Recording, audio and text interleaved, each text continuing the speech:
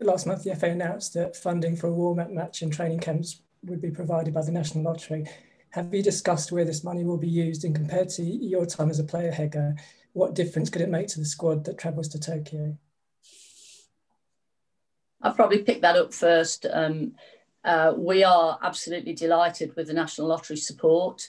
It will make a massive difference to us, both in terms of the preparation we're able to make and the fact that we will have a game here as a farewell game to the Team GB, the GB football team.